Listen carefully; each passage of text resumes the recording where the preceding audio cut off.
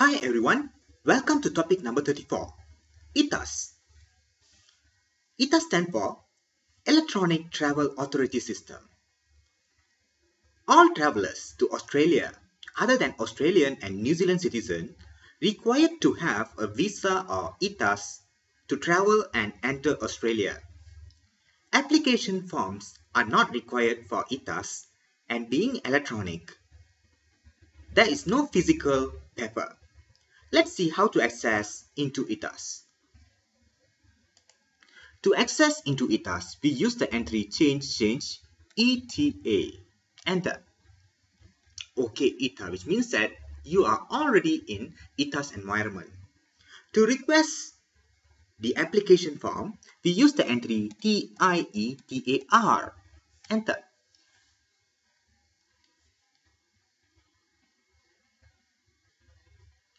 So what you can see now is the application form.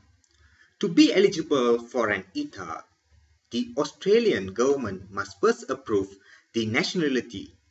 If an ETAS application is made on behalf of a person who is not eligible, an error message will appear on the screen.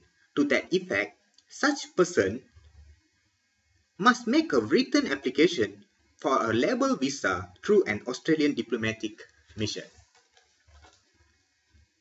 To exit from ETAS, we use the entry quit. I repeat, QUIT. All you need to do is, once you want to exit from the system, you just type in QUIT and press enter, and it will be exit from the ETAS system. I hope you guys clear on ETAS. That's all for this session. I will cover on host help system in the next session. Thank you.